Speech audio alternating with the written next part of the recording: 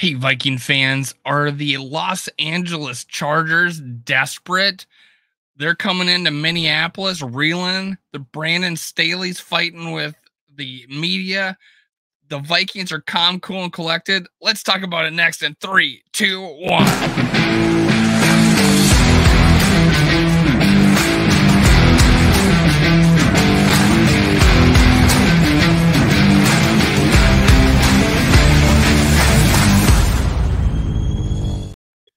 Gather around, Skull brothers and sisters. This is Skull World, brought to you by Minnesota Sports Talk. You can follow me on Twitter, TikTok, and Facebook at Skull World, and on Instagram at MN Sports Podcast. Let's go. I'm ready to talk about Brandon Staley's freaking out on the media. This has nothing to do with the 27-0 comeback loss against the. Oh my gosh, he's just freaking out. He's nervous. Their team's nervous. They're flying to Minneapolis. They're missing one of their best players. Let's go. It's all the makings of a Vikings turnaround. We got it. We're just over here. Let's take that guy, Reisner, whatever you want to call him. I could say it both ways.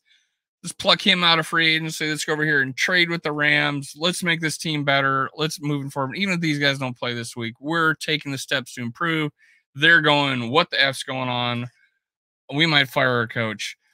Hey, do me a favor and Hulk smash the YouTube algorithm by Hulk smashing the like button. Let's go. I'm ready for you, man. And do this for me. Ring that bell, hit subscribe, go down then, turn on the notifications, do that, ring the bell. I'm ready. Let's go. I'm gonna talk about the Chargers against the Vikings. And I got some stats for you. We're going to talk about that. I'm going to share some screen with you, show you a few stats, show you what's going on.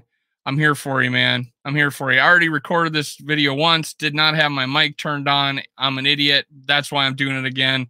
Justin Herbert, let's talk about him. Completion percentage, 67.6. Yards, 534. TDs, 3-0 for INTs. What on the flip side do we have? With Kirk Cousins, we got completion percentage 72.7, yards 708, TD 6, interceptions 1. And was that really an interception? I mean, defender in the Bucs game literally scooped his right hand in. This hand's loose. Boom, grabs the ball from KJ Osborne. Interception? Come on. Was that really an interception? He's on track for almost 6,000 yards, 50. I don't know how many touchdowns, 50 billion touchdowns. Let's go. Skull Vikings. Kirk Cousins is having a hell of a year if we do one thing, and that is to stop these turnovers. We came to this 0-2 like the Chargers with completely different pass. They're 25 points a game or 22.5. They have 0 turnovers. We have 7. We're giving up short fields. We're losing games. This isn't sustainable, just like 13-4 was kind of a aberration. Vikings 7 turnovers is again an aberration. We're not going to have, God knows, Jesus, 100 million turnovers in the season. I don't know. Do the math for me. Put it in the comments. What are we on track for turnovers? Anyways, the Vikings are looking good. Now, hey, considering Kirk is on his way to getting hit more times than last year by 50%. We've only given up 4 sacks. That's 34 in the year. If you said, hey, we're only going to have 34 sacks and we're having 34 an average year of giving up sacks, how is that? Well, we would take 34 sacks with this offensive line. Herbert's actually getting hit more, or getting at least sacked more, and that's 6. But hey, the difference is what's going on with these games is the defenses. You know, you might think the Vikings have had a piss poor defense, but they're giving up the devil's mark, 666 in the air. They have the worst pass defense in the league. The Vikings, 340. We game planned. That's why we gave up those yards on the ground last week. We were still able to come back from it and almost win this game. But hey, just just the fumbles, man, the turnovers. I feel like we're going to have a similar game plan against the Chargers. I have no doubt this time we'll bring it back. The defense giving up 211 yards to the Chargers on the ground. The Vikings inflated because of the last game.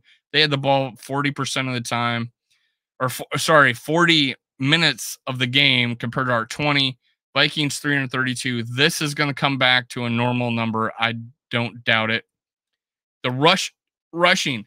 The Chargers 294 yards on the ground, but only about a little under 70 last week because they don't have Austin Eckler, their best running back, their best player, I would say. The Vikings 69 yards. We're bringing in a guy familiar with the scheme that's more like Dalvin Cook, but he's honestly tougher. And then he also got, Dalvin Cook is pretty tough too. But this guy likes, he goes for contact. He's not the hugest dude, but he's quick. Cam Akers, if he might be able to play this week and give us a little bit of a spark, I'll do a different video on him some other time. But hey, looking good matchup wise against us. These guys had 70 yards. We got 69 on the year. But hey, the passing game is just so lopsided. Our passing game against their defense compared to their passing game against our defense, that is where they're going to be broken. And this is what I'm talking about. They're giving up 438 yards a game. We're giving up 336. You probably think our defense isn't playing well, but we're game planning. That's what happened at the Eagles. The Buccaneers game, we kept them, we kept them down. It's just the turnovers. Again, it's always going to be the turnovers. Let's throw some stats up there, some team stats. You got Herbert, I just talked about. You got Kelly's not running too bad, but last week they didn't do much. They didn't do much at all. Eckler's out, 7.3 yards per carry gone. All right, Keenan Allen, Mike Williams, 187, 128. They're not explosive, 13.4, 10.7. It's more controlled game nowadays, but hey, not explosive, but 2 TDs. These guys are more like the Bucks than they are the Eagles, who had some take the top off the ball receivers. We not so much right now, age-wise. Keenan Allen, Mike Williams are just really solid receivers. They're pretty efficient. 14 for 19, 12 for 18. I'm not, sack-wise, Bosa's got 2. Fox, Khalil Mack's got 0 tackles for losses. Their pass rush is not getting to the quarterback right now, so we should feel pretty good about being if Bosa, and I'll talk about him in the injury report later. But hey, looking good for us again, matchup wise against these guys. And if they turn the ball over at all, they're done. We got Kirk Cousins killing it. We already talked about that. But look at this, 8.0 average, Mr. Charlie check down. It's always been a perception that was just completely untrue. Guy's averaging like 7.5 yards his career. 8.0 average, killing it. Again, quarterback rating 114, almost 20 points higher than last year. Madison, 3.3 yards is not cutting it. I thought he fought for every yard against the Buccaneers. Had a rough game this last game. But hey, we're bringing in Austin Eckler for a little bit of a boost. He says he's on board with it. He is a team player. Shout out to Alexander Madison. Still a viable player on this team. We have all the faith in the world in him. Justin Jefferson, 15.4 yards. See what I'm talking about? Explosiveness, 15.4 yards. Addison, 19.0. We got the efficiency too, 20 for 25, 7 for 11. Hawkinson, 15 for 17. This is the average brought down because the Bucs game is 4.4 yards per carry. KJ Osborne, 6 for 12. Come on, 65 yards. He does have a touchdown. But who's the better player, Addison or KJ Osborne? Don't lie. Put in the comments. Who do you want at wide receiver 2? KJ Osborne or Addison? And if you don't comment, I'm going to think you think I know who's listening, and I'm going to believe that you think it's that it's KJ Osborne. So you better go put that you think wide receiver 2, Addison. Put that in the comments, guys. Put it in the comments now, or I think the other. Here we go. We got an injury report. Vikings, we got Garrett Bradbury did not practice, limited practice on Thursday. Marcus Davenport did not practice. When will we see this guy on the field? Did he get hurt in a walk around? Come on. Christian Darrisaw, limited practice. Come on. If this guy can start, check. game over.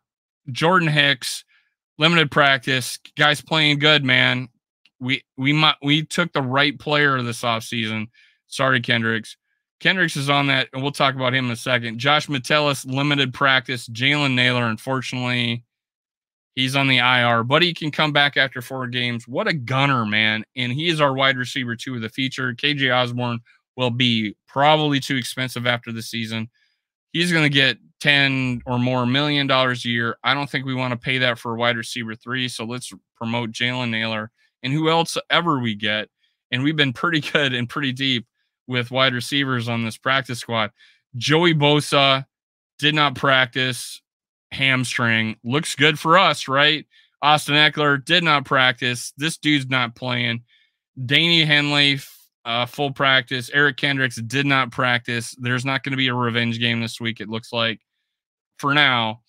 Other guys that have injuries, Mike Williams' ankle might hinder him. Let's look for it. He's not doing as good as Keenan Allen. Christopher Hinton did not practice. Injury report looks pretty good in our favor. Garrissa's coming back. Marcus Davenport hasn't played at all. Garrett Bradby's not a big upgrade from Schlottman, but hey, I like him better as a field general on the offensive line. So let's talk. That's all I got to say about that. All right, let me bring me back up. All right, we got who's more desperate? AFC West, Raiders 1-1, Chiefs 1-1, Chargers 0-2, Broncos 0-0. 0-0. We got the NFC North, same situation. This is crazy. 1-1, 1-1. 0-2, Bears 0-2, Packers and Lions, terrible losses last week, giving up the lead, not closing. Here's where it looks. Steelers at the Raiders. That's a tough game for the Raiders. They'll probably lose. Bears at the Chiefs, Chase all day. Broncos at the Dolphins all day. So there's same situation here. When we got the Saints at the Packers, could go either way. Falcons at the Lions. Honestly, Falcons running game could go either way. Bears and Chiefs. Bears lose all day. Same situation. Who were playing this week. So that's all the same. Where the difference is their desperation. Coach trying to keep his job. He's going to take chances. They can't lose. They're going to go for it on 4th down. They're going to, or even 4th and long, they're going to try a fake, whatever. They're going to do desperation moves because that's who Brandon Staley is. He's not in the game moment type of coach. Kevin O'Connell has proven that. He was last year with 11-0 and 1-score games, except for the playoff game. And then you got the 8 come from behind 4th quarter wins. He's in the moment. Our coach is in the moment. So that is a huge difference going into this game. They're desperate. We're acting calm, cool, collected, going, hey, I'll take a Risner. And I'm saying Risner because if you go look it up on how to pronounce it, it says Risner. And okay, it's Reisner. I don't care. Anyways, and then we'll go over here and take Cam Akers, boost our running game. We're ready. Let's go. Skull Vikings. I'm ready for it. I hope you're ready for it. Cue the music.